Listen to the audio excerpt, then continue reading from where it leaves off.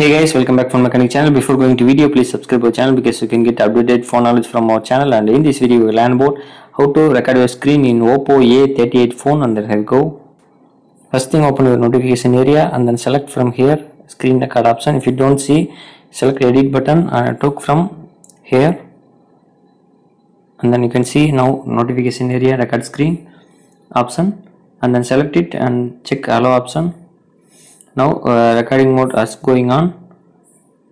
Select your sound recording option like system sound or microphone sound. Now recording is going on.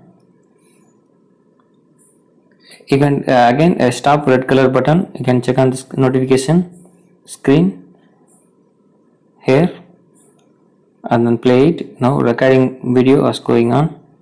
And that's all. Thanks for watching. Please like, share, comment also. Thank you very much.